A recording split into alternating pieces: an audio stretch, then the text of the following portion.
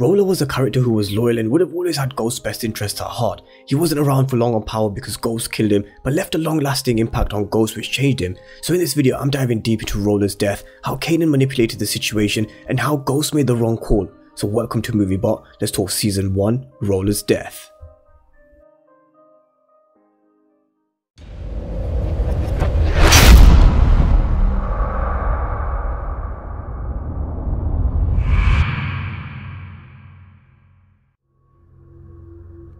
I am your friend.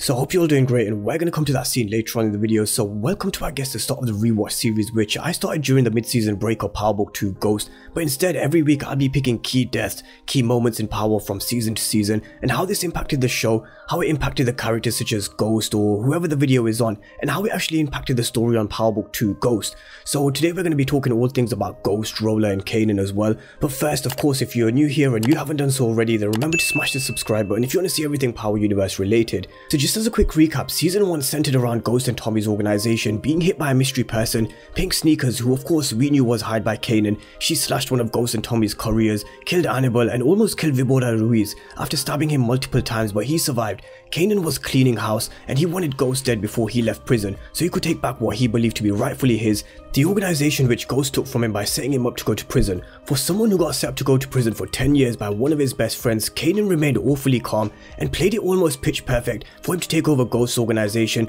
and one of the chess moves that Kanan made was to convince Ghost in killing Rolla. Ghost had Annabelle on his knees. They then thought it was Ruiz who'd been betraying them because of the direct contact between Ruiz and Felipe Lobos, which is why they hired the Jamaicans to kill Ruiz. But when they realized Ruiz was hit, but not by the Jamaicans that they hired, and after Tommy's visit to him, they pieced the puzzle together that they were being hit by the same person, Pink Sneakers. Tommy then visited Drift, who said a cousin of theirs was hit in Miami by a Latin girl, hired by a group of RSKs in Miami, and Ghost needed to kill Rolla, otherwise he would. Otherwise they would have a war on their hands, and it would have been all hands on deck. And one of the key moments was a conversation with Tasha, but the key thing here is the relationship wasn't in a good place at the time. He said that he had a big decision to make. Tasha said you had to trust people that had been loyal to you, but at this moment in time, Ghost wasn't trusting Tommy, his judgment on the whole Rolla situation, and Tasha said that is there anybody else's judgment who he trusts, someone that's been on his side the whole time, and by this she meant herself, but Ghost chose to trust Kanan instead. I do think that if Ghost trusted Tasha and told her that they were being hit, and told Tasha that Tommy thought it was Rolla, compared to what Kanan told Ghost, he would have had the complete opposite from Tasha, which potentially could have saved Rolla's life.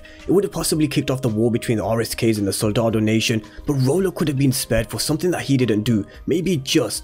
Ghost could have realized that it was Kanan who was making these moves from the inside, something Rolla said before Ghost killed him, that Ghost trusts Kanan more than anybody, even Tommy. Ghost trusts Kanan because he was his teacher, he was his mentor, he taught him the ways of the streets. Ghost learned everything from Kanan. Kanan used to have a car wash where he used to clean his money, and that's where Ghost got the idea to open the laundromats. But the Ghost who was once a student of Kanan, you could say outgrew his teacher, and although the Kanan was an ultimate chess player, Ghost should have stopped trusting him the minute he put him behind bars. Ghost called Kanan, and in normal Kanan's manipulative ways, he convinced Ghost that Rolla was the one who was hitting him from the inside. But why did Kanan choose Rolla? Why not choose someone else? Kanan was cleaning house. He was cleaning up Ghost's entire network and organization with the death of Annabelle, Ruiz and Rolla, all of the Primeras, because once he was out and introduced to the Connect, once he killed Tommy, he could have then built the organization around the people that he trusted, not the people that trusted and worked under Ghost. This image of Kanan telling Ghost that it was Rolla who was hitting his organization from the inside was something that we saw Ghost do throughout the whole of Power, and it foreshadowed Rolla's death as Kanan looked in his own reflection.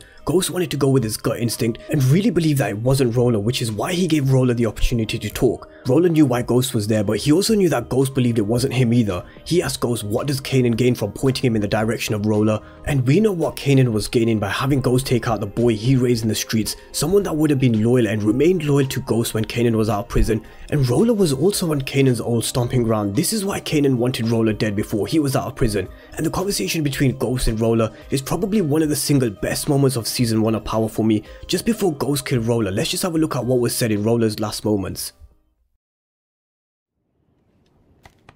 He's my friend. I'm your friend.